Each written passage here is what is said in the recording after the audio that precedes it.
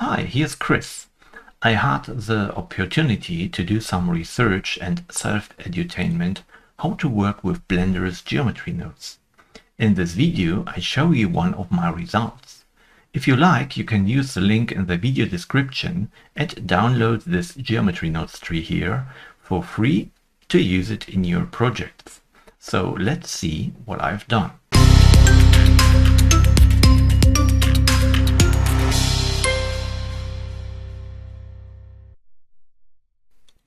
I have a Suzanne model here, and the Suzanne model has material. It's this one. I show it to you here, the white material. There are some more, but I just added them to make some debug information. So you can see that it's a simple shader for toon elements. It's an emission shader with some mixes.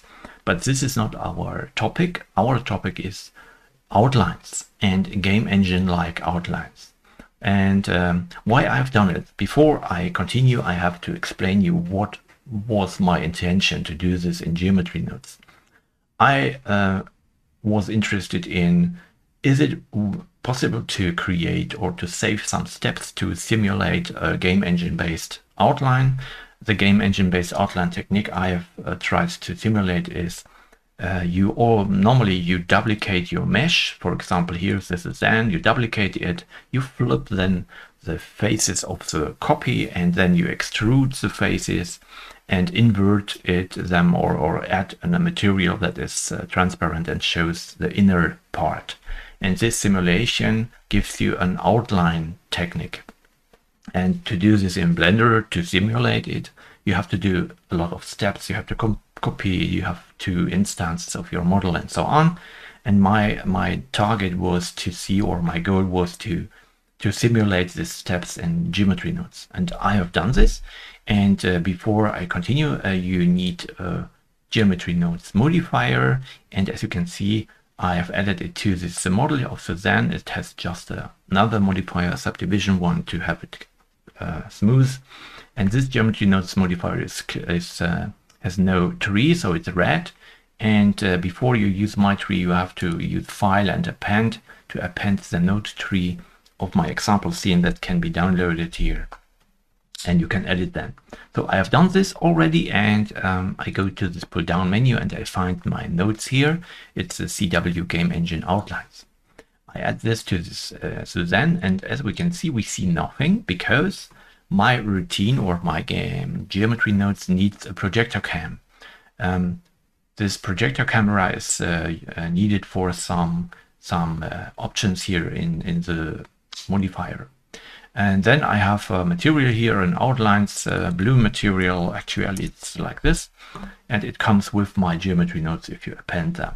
So I first add a camera, and I use my only camera in the scene. So I add it to the scene, and now you see the outlines appear. So we have outlines, and I am here in the camera view already, and move my camera here in the camera to view mode and can move my camera. You can leave this mode or exit here and go into the normal view mode. And as you can see, the outlines already work here. To explain my material, why is it working? The outline material is this one here, material outline blue. You can use your own material in this slot if you like, but you should know some points. First, I go to this blue outline material to show you how the material works. We have a regular emission material, it's blue. And then what I'm doing is I want to look into my mesh because I'm copying the Suzanne mesh. And then I want to look through the copy and see the inner part.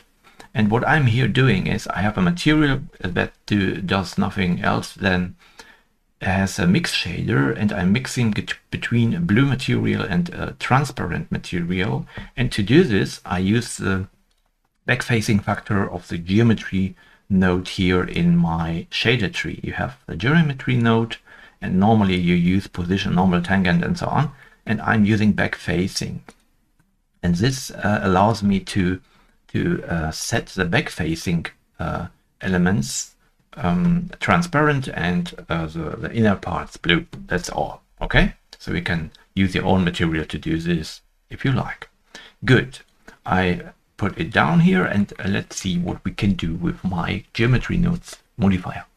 What we can do first is here I can use the outline strength. I can set the strength. At the moment it's 1. You can set it thicker if you want. It's depending on you what you want, and you see it's more or thicker here. I do it 2. Then you can add, this is new, you can add noise. So if you add noise, you see my outline is now changing, because there is a noise on the outline, and the noise factor controls the thickness of this outline. So when I move it, you see it's dynamically, sometimes a bit thin, sometimes thicker. This is something you normally can't do automatically if you are using a basic function to use this game-based outline. Okay, then you have the ability, I set it to 10. Then you have the ability to use the outline noise scale. So as you can see, the outline is big, and as when I increase the scaling, you get more details in the outline. I set them to 5, and as you can see, there are more details. And you can also see the outlines here have a low resolution. This resolution is based on your subdivision. When I switch it off, then the outlines are like this, more low poly, and this subdivision adds some more details. So when I use 4, the double, then you see there are finer or better outlines if you want. And when I add the scale to, or half it to 2, then you see there are some interesting elements you can do with this technique. I set it to 3, so it's okay. Then I add some more scaling again. So now we have 2 options, a noise intensity and a noise scale. With this you can play. The next point is you can use a special technique to avoid some problems we have when I use, for example, this noise. You can see as the noise is producing this kind of elements here, but we don't want to have them. So to avoid this, I've added a special mode. I use cult faces. So what you can do now is you can use cult faces, and the faces that we see or that are facing to the camera, they disappear. So when I move in the camera view, I have to switch to the camera view, and this is the reason why we are using the camera. I move and as you can see, these elements here are disappearing. I switch it off, and you see here we have some problems. And when I switch it on, I delete some faces that are facing to us and get this result. Sometimes it's not looking very nice because you have such elements here. To avoid this, I have used a normal threshold.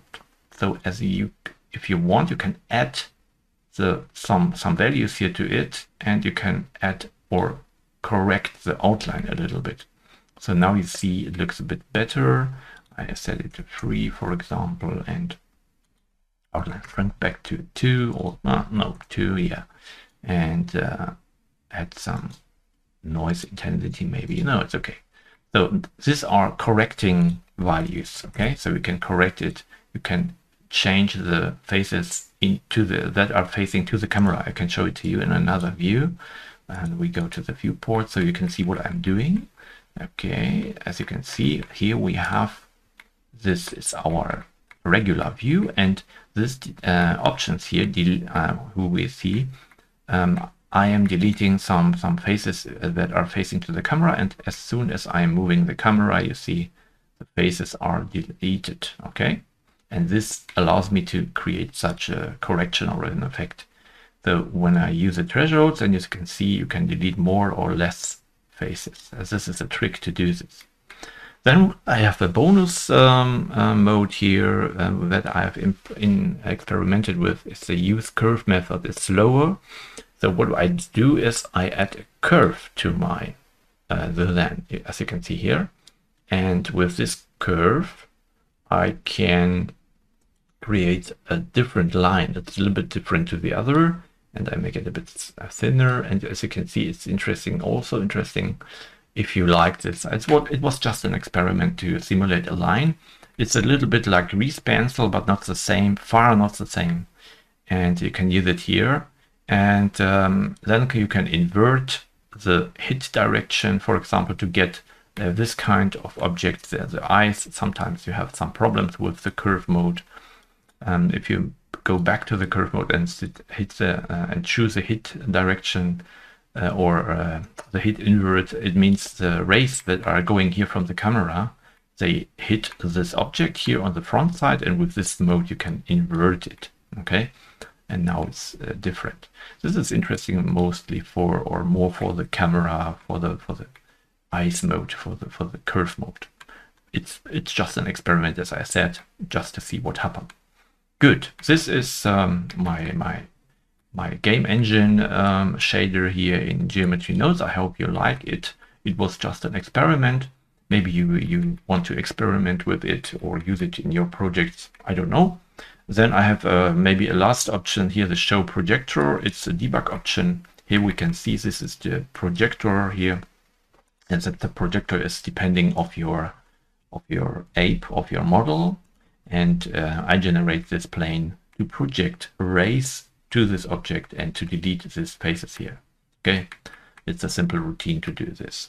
If you like, you can go also into the Geometry Nodes tree and look here what I'm doing. I have made some documentation, basic documentation. Maybe you know what I'm doing here. I have another group here where I do other things. So maybe you are interested in the Geometry Nodes tree to see what I'm doing. Yeah, that's all. I hope you like it. It was one of my experiments, and yeah, you can use it for your project if you like. So thank you for watching and have a nice day. Bye bye.